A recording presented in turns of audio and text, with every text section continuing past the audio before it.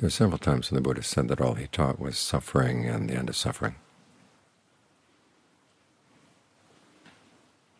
That time he was walking through the Singsapa forest, picked up a handful of leaves, and asked the monks, which is greater, the leaves in his hand or the leaves in the forest? And they said, of course, the leaves in the forest are greater. He said, in the same way, the things that he had known directly was awakening were like the leaves in the forest. The things he taught with a handful of leaves.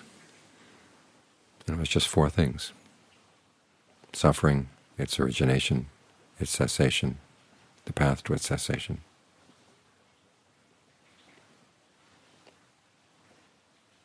So sometimes people hearing these passages ask, well, why did he talk about rebirth? Why did he talk about the many levels of the cosmos? Why did he talk about the history of the cosmos?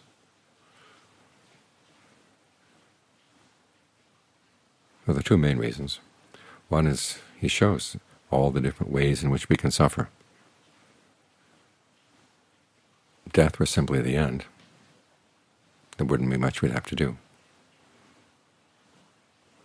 But it's not the end. As long as there's craving and clinging, the mind is going to keep on wanting to come back. And it can go back to all kinds of places. The moment when you leave the body, you're pretty desperate. You're being pushed out. It's like being evicted from a house. And so you look and see whatever is available in the market, and you go to whatever seems likely.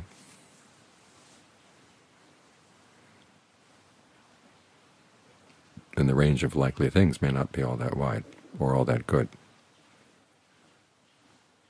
The other reason, though, is that you look at the Buddha's description of the many cycles of the cosmos, and they don't go anywhere.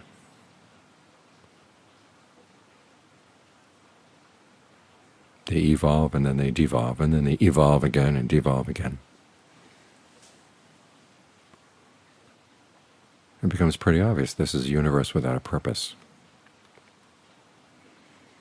Now, a lot of people find that thought chilling, but it's directly related to the issue of suffering. If this universe had a purpose, and your suffering was part of the purpose of the universe, there'd be no way out. You'd have to continue suffering.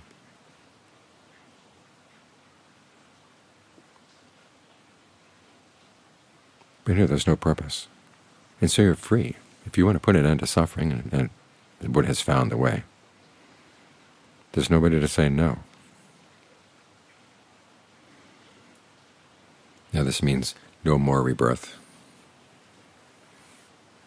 But again, look at what the options are.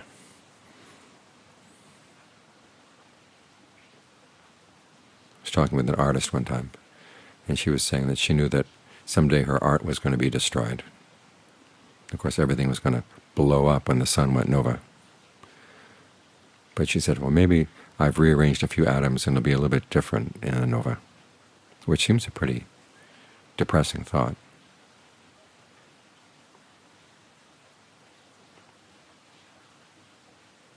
If you look outside in the world for your meaning, it's doing everything it can to say no, no, no. And you look at the various levels of rebirth. We live in a world where people feed on other beings, and other beings feed on other beings. And you wonder what kind of purpose that serves.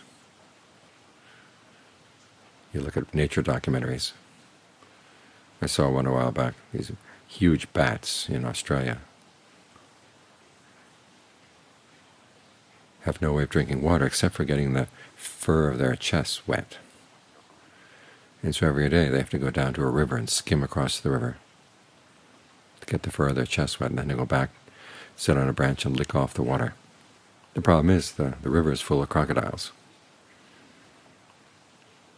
And so every day, just to get a drink of water, the bats have to risk death.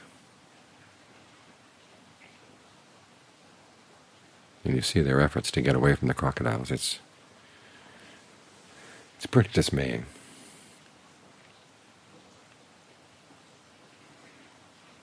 And you look at stars and planets, forming and then blowing up.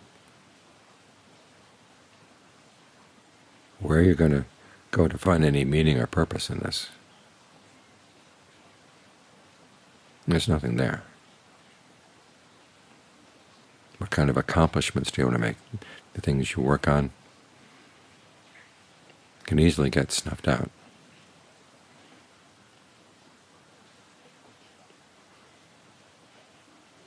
Which is why it makes all the sense in the world to look inside, work on your own mind. Why is it the mind wants to keep coming back? And if this were all there were, we'd say, well, just put up with it. But the Buddha says there's more, there's better, there's an escape. And it's the highest possible happiness. Because it's outside of space, outside of time. And it's not touched by the evolution and devolution of the cosmos. It's totally free.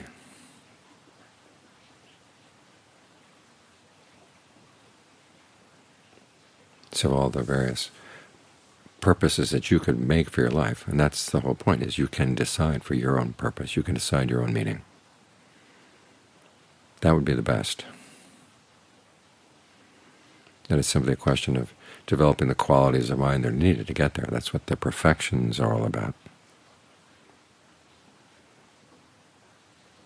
If you look at the accomplishments of your life in terms of the mark that you've left behind, there are all too many things out there that are willing to erase that mark. But the qualities you build into your mind, nobody else can take those away. Someone once asked Ajahn Mun if your virtue was somehow separate from your mind. He said, how could it be? Your virtue is in your intentions, and your intentions are definitely part of your own mind. And if it could be separated from your mind, people would do just that. They come and steal your virtues. But because they can't be separated, there's no way you can be stolen. You're the only one who can destroy your virtue. Why would you want to do that? So think about the qualities you wanted to build in life. The perfections give you a list. There's generosity, virtue, renunciation, discernment,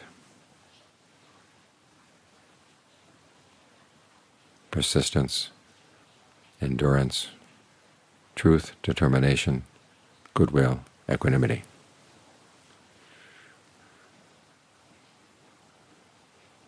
These are the qualities that the tradition has said lead to awakening. It's not a list you'll find in anything attributed to the Buddha directly.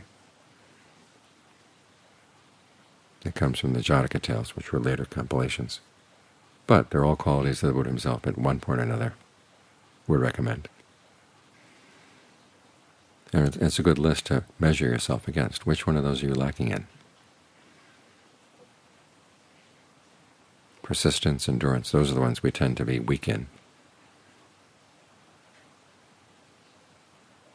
But they all come under determination.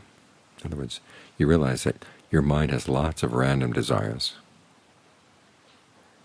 and some of them pull in a direction you want to go, and others pull in another direction that another part of you wants to go. But all too often, the decision is simply made on the basis of urges, thoughts that come into the mind and then go. And you want to sit down and think about it. Where do you really want to go? What do you really want to accomplish inside? And then make up your mind that that's going to be your overriding resolve. It's a promise you make to yourself. And then you want to stick with it. Make sure that other desires that go against it don't have any force against it, don't override it. But it is your choice. That's the important thing. So take some time to think. What would you like to accomplish in this lifetime? Specifically, what would you like to accomplish in the training of the mind, understanding the mind? One of the reasons we meditate is because we don't really understand our minds. We need to look at them to see how it is, how they process things coming in through the senses. And they can process them in a way based on ignorance that's going to lead to suffering. If you decide to take the Buddha's path, You start out with conviction in the Four Noble Truths, and you try to apply that, and that turns them into a path. And the path really comes together when it leads to something that is beyond. You have your first taste that it really is true what the Buddha said.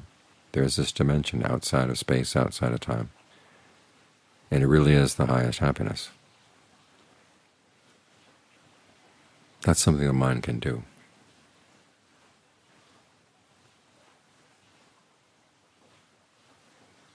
So think about how you live your life in relationship to that fact, or relationship to for what you at the moment is just a possibility, but it is a possibility.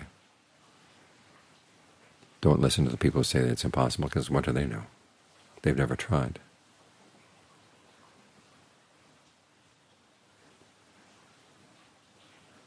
But remember, the purpose of your life is something you decide.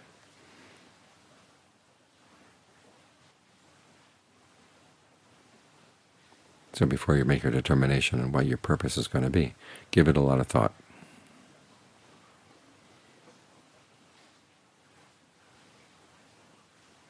And if you're not sure, well, tell yourself, I want to understand my mind first.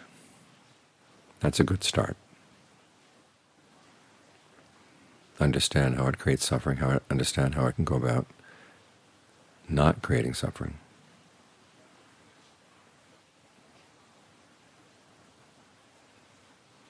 That's a good purpose to try out. Because as the Buddha said, with that kind of intention you can go all the way. Which is why he taught just that handful of leaves.